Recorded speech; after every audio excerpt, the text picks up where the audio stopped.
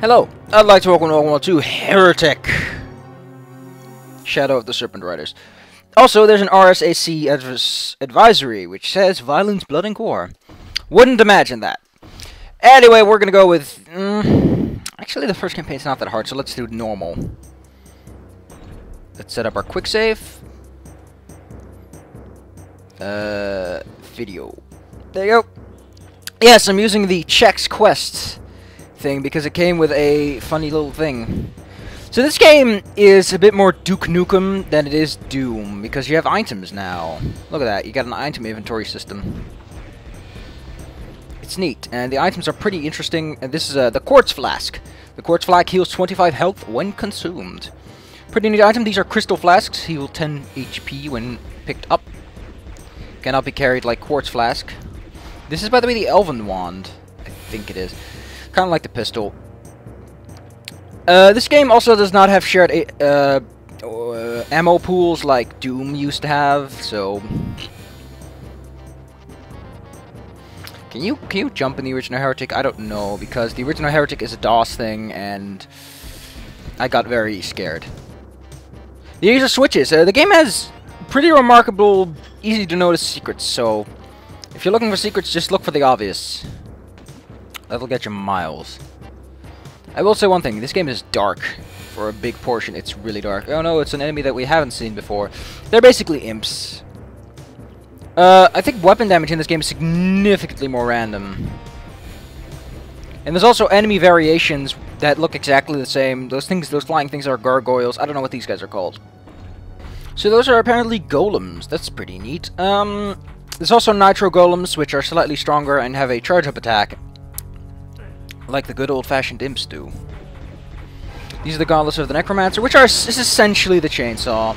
There's also fire gargoyles, which are like regular gargoyles, but they shoot fire and are slightly stronger, which means that my erythral crossbow is not very good against them. Ah, the gauntlets. Very good way of saving health. Don't be too concerned with wasting your health on foolishness, because there's plenty of crystal flasks and quartz flasks around, in my opinion, that you can take a risk or two.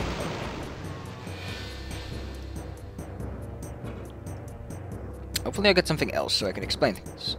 Let's see, let's go up here.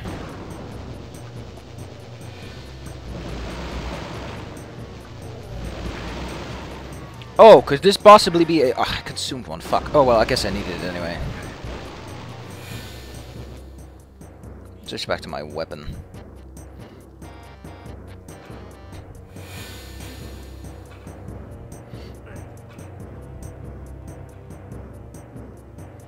By the way, you might notice those two heads at the bottom of the chain. That is my health bar represented by a line. If it's to the left, I am dead. If it's to the right, I am doing fine. Armor in this game is pretty scarce, so don't go too nuts with wasting it.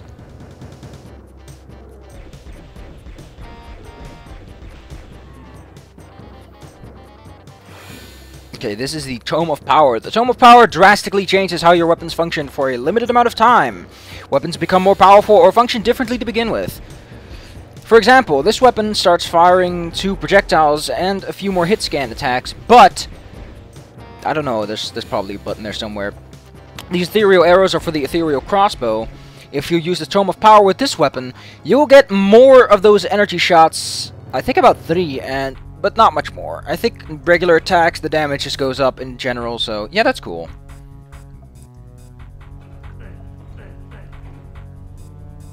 That's something Chevrolet would put on their big plus. I know there's a way out of here somewhere, but I have no idea where.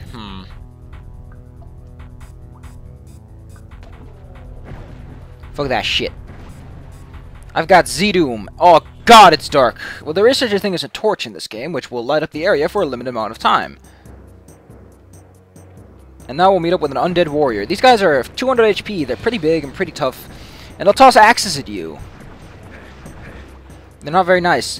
What's less nice is the fact that there are gargoyles everywhere in this game, and they are some of the most annoying enemies. This is the Bag of Holding, basically functions as a, what's it called, backpack from Doom. You can carry double the ammo.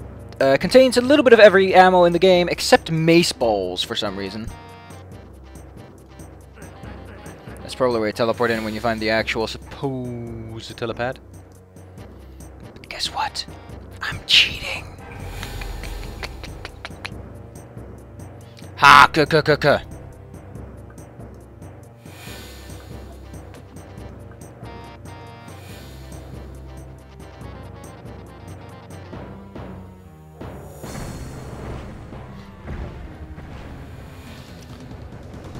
Let me actually look this up real lickety-split. I should have the page open. Let's see. Weapon, ethereal, crossbow, elven wand. This weapon does 10 to 80 damage with the central shot. The side bolts do 2 to 16.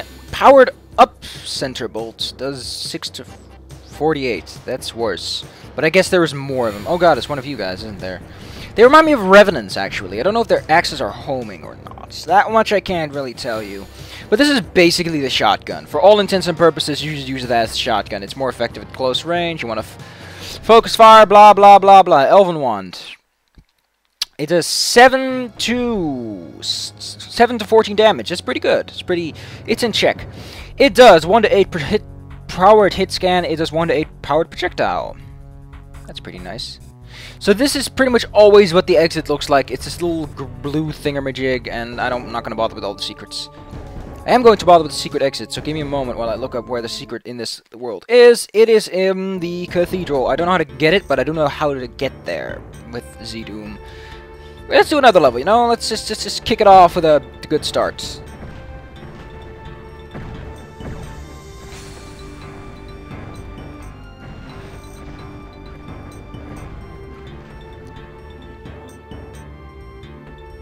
Ah, yes, with that bag of holding, we can pick up... Okay, that is the claw, dragon claw. That is the claw orbs, which are used to power it. I don't know what to call it. There is a weapon that reminds me... No. I don't think it is more a plasma gun, if anything, though not as strong. The dragon claw is a hit scan weapon, but it takes up a massive portion of the screen, making it near impossible to actually see anything. That's the yellow door. By the way, this game marks on your map what color doors have, so which key you require. That's so polite. Like I said, there's way too many of these guys. Every fucking where, aren't they?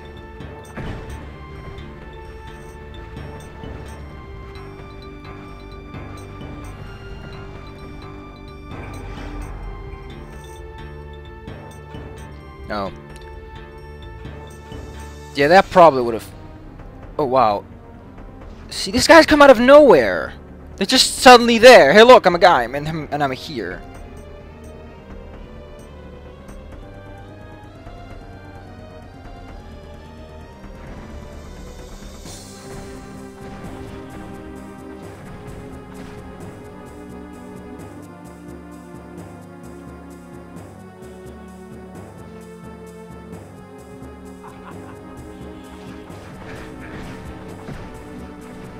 God damn it, man.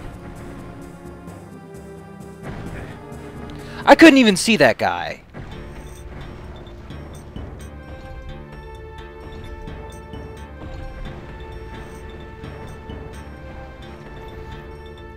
God damn it. Now the game is slowing down and I'm stuck. Damn it, man! Stop this! Maybe it was a bad idea to play on the hard difficulty level, or maybe it wasn't.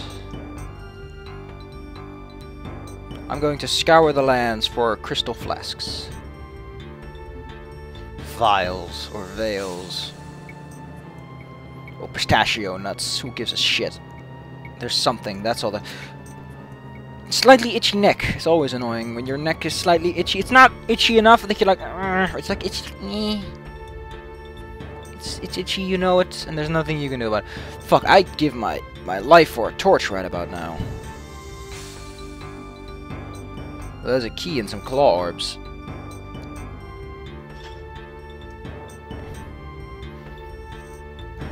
And because of the Tome of Power in this game, there's a lot more... Okay, that's a silver shield. That gives me 100 armor. That's great. That's really gonna help out. Like I said, armor's rare in this game, which is why there's so much health everywhere. Man, what is with the slight itch that I have? let me actually do something. I gotta think. I gotta think. I gotta think. I gotta think. I gotta think. I gotta think. The secret is revealed, by the way.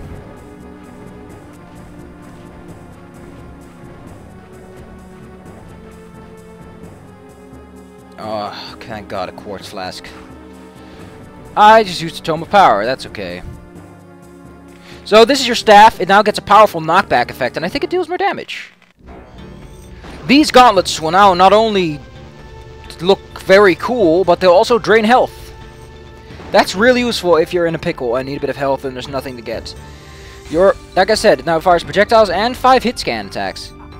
So now we have the Dragon Claw. The Dragon Claw's powerful attack launches several spiked orbs that will deal several damage per tick. The weapon's firing rate is slightly reduced, but it's still quite powerful. Let me actually look it up. Let's just not. Yeah, let's just. Yeah, let's. No, you should. No, let's just. Hey, what, who, what, where, what, where.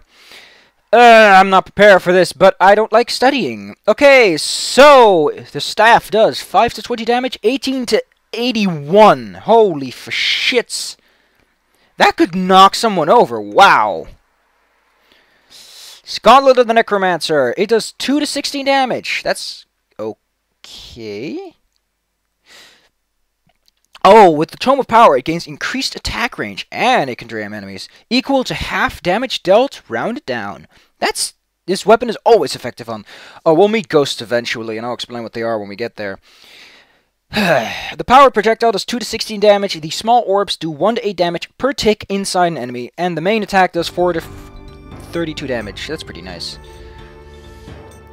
So that's pretty neat. As you can see, the icon in the top right represents that something is active, and you should always keep track of that when you're using items because you might run out. And then you get this. It's got power, but it's basically just a minigun. I'm gonna be careful here because there's a bunch of goons around the corner.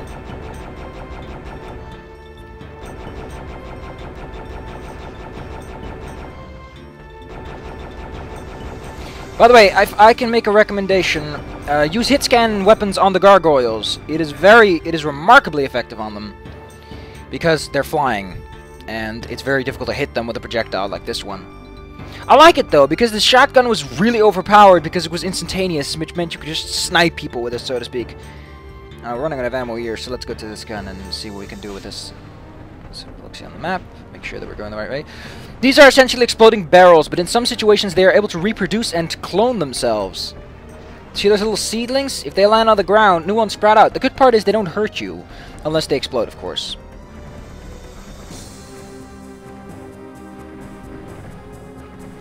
We're gonna see a ghost yet, or is it just too early for the game to start pushing those out? Oh my, what a suspicious wall.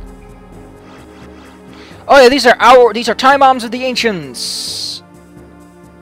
One placed down, this thing basically turns into a bomb that will explode after a short, predetermined amount of time. They're very effective when you're followed by plenty of gargoyles and don't want to waste your ammo on them.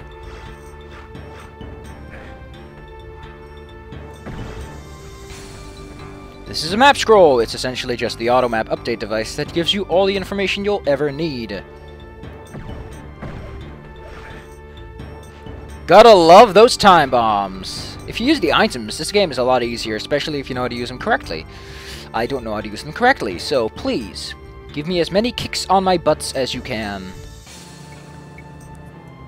This is the Shadow Mask. It does exactly what you expect it to do. It basically makes you invisible. Is that really what it does? Because that will be shit. Let's see. Shadow Sphere. The Shadow Sphere will make the player invulnerable to the access thrown by Undead Warrior, making it particularly useful. Note that the melee axe will still cause damage. Give the Heretic the Ghost attribute for 60 seconds, becoming translucent and gaining immunity to non-magical attacks, such as the Fire Mace's attacks. It also decreases the chance of hitting... Okay. So that's a pretty good thing, actually, because when you're a ghost, or when you're facing a ghost, you become translucent. Ghosts are only affected by magical attacks, like the central projectile. The side projectiles of this attack cannot hurt them. There's a few other attacks, I think, that also don't work on ghosts. I could look it up real lickety-split if you give me a second. That's really good that you can turn into a ghost, because it really renders a lot of enemies moot. Here you go, Ghost. Goats cannot be hit by the following attacks. Staff, either mode, ethereal crossbows, the small side bolts, the phoenix rod, the normal fireball. Splash damage will still harm them.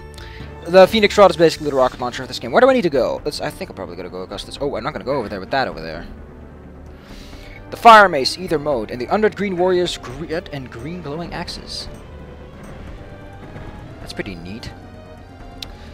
They can be harmed by other attacks, such as the Gauntlets of the Necromancer, the Elven Wand, the Ethereal Crossbow, Central Bolt, the Dragon Claw, Hellstaff, and the Phoenix Rod, blah blah blah. I don't give a shit. So that's a pretty good item, actually.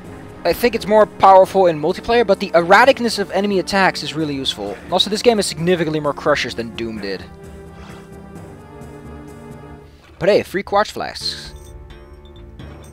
I do wish that they managed to up sort of the effectiveness of the item switching. Because it's a little bit unwieldy. You have to first switch the item and then press use item in order to equip the item itself. Look at how dark this is. How am I supposed to see anything but myself?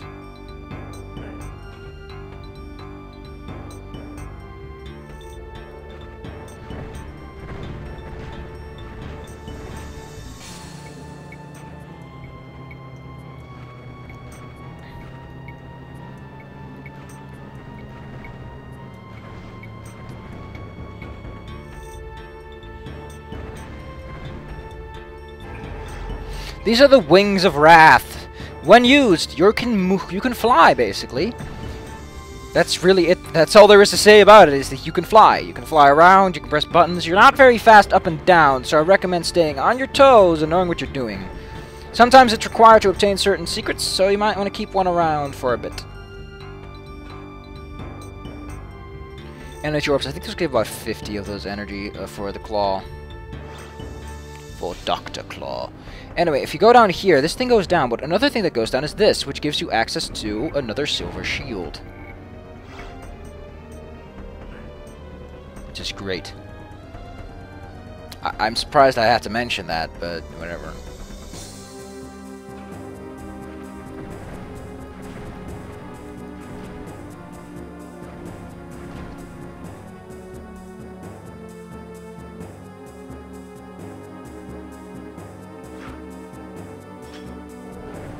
So this is the torch, basically. It lights up the area for a bit.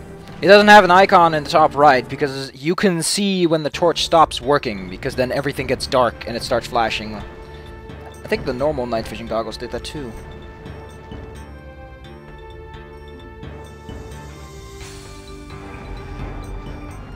A secret is revealed. I like how it postulates that, like, a secret is revealed. Like, not you found a secret, but one has revealed itself. In our long and weary world, a secret. Also, you can see purple areas. That is basically what counts as the secret. In case you didn't figure that out yourself. Where's the blue door? Oh, it's over there. So we gotta go to the yellow door.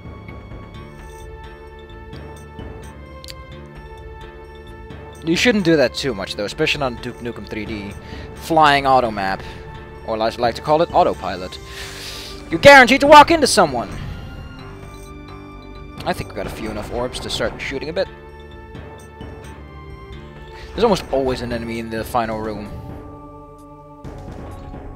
Look at that. Look at that. That's a pretty good score. Well, 60 minutes. I think we've done enough for today. I don't like this quick save feature because it's not a quick save. I still have to say what I want. What I really, really want. Oh god, I hate you so much. I think it's 40 for the regulars and 80 for the big guys. Dragon Claw is really good, but one problem I have with the Dragon Claw, it takes up a large portion of the screen when you're shooting, which basically means that while the weapon accuracy isn't too bad, player accuracy goes down. Also, the first shot of this weapon is always pinpoint perfect. See? So if you don't hold down the button, you might find yourself in a bit of luck. Anyway, if you can jump, you can pick up this Dragon Claw early. Otherwise, you have to wait until a bit later. This level's quite confusing, and I suggest you keep track of everything that happens and where you are. You might want to hold on to that silver shield for a bit, though. Can I... Shit. I think we have to press that button to go on, but whatever. Maybe that's how you open this. So that is how you open the secret. Well, I guess we might as well go ahead and get the secret then, right? I thought I was clear when I said that this game is dark.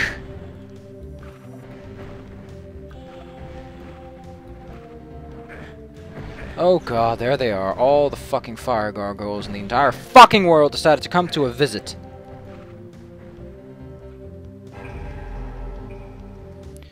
You can say, well, that's bad. You shouldn't jump. You can't jump in Heretic.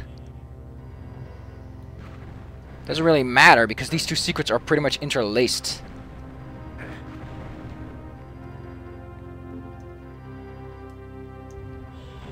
Here you go. See, now I'm on the other one. Dear God, there's like all the gargoyle gemins.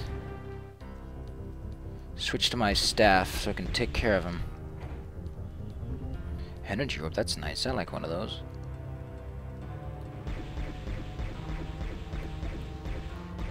I think it's with every weapon that the first shot is always picture perfect. That's pretty cool. Oh, quiver. No, it's just like a regular box of shotgun shells. I think about 20 or something. So the one thing I like about this game is that weapons don't become ineffective as you play the game. Like, the crossbow remains useful throughout the game. The regular elven staff has some effectivity against... Just because the game never really switches beyond the big guys. You can always just switch back to your elven one and go, haha. And with the Tome of Power, it can become a powerhouse of a weapon. It can take care of small clusters of enemies really fast. Oh no, whoever saw this coming? The answer is I did, because I think I already played through most, I think I played through most of Heretic Round 1. By the way, I am using Chex Quest's Z-Doom thing, if I didn't already mention that. Because it's significantly easy. There's the exit. So let's cut it at this. I'll see you guys next time. Hope you all enjoyed. If you get Heretic, get Z-Doom. Because else you'll be stuck with DOSBox, and I don't like DOSBox because it freaks me out that something that isn't even a graphical user interface is running on my computer. It's super spooky. Still no ghosts in this game, though. That kind of surprises me.